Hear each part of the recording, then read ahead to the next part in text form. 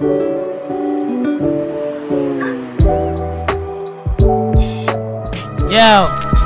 haha, Bill Nicholson.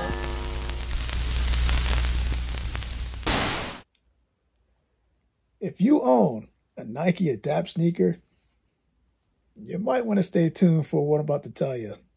Some of it good news, a lot of it's bad news, but let's talk about it. What is good, YouTube? Your boy Magnificent coming back with another quick video. And today, let's talk about what is going on with the Nike Adapt. I want to say like the entire operation will be going, or at least closing, as of August 2024. If you go on the Nike Adapt app, if you own a Nike Adapt shoe, you'll notice that under settings, you'll see that there's a section saying that they're going to discontinue at least using the app beyond August 2024.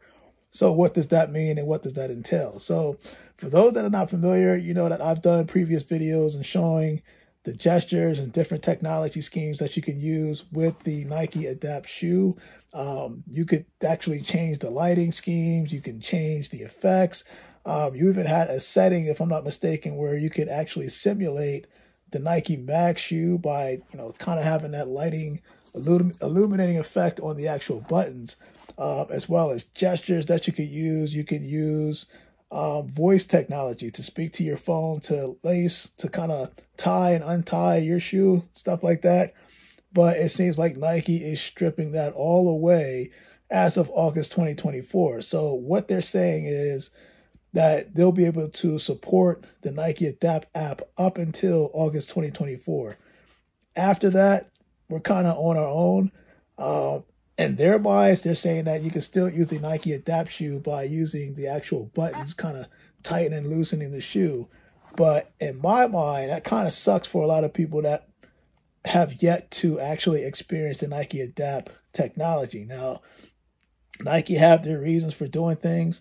My only concern is obviously that at some point you may not be able to see the actual Nike Adapt app on the Apple Store or the Android store.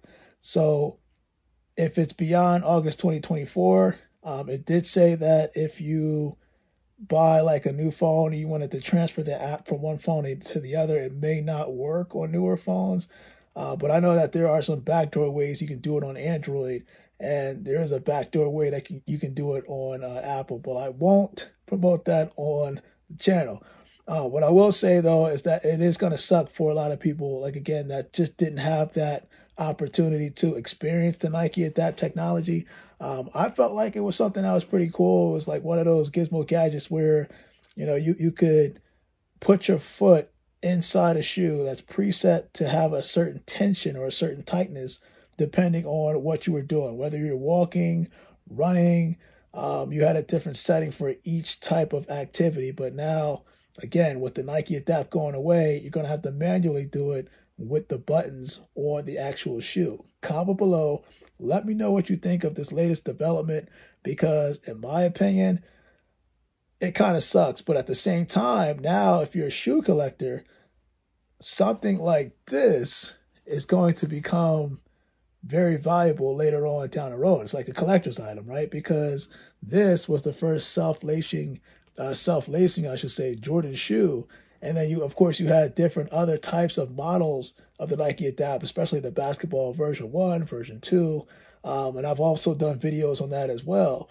But for those that are looking to collect, and you're one of the, let's just say you're a Jordan fanatic and you want the first, or actually the first and the last self-lacing Nike Adapt Jordan 11 shoe, which is the only shoe that actually have this now becomes a collector's item. This is the first one. They did it a couple times, if I'm not mistaken. There was another version, but this was the first version.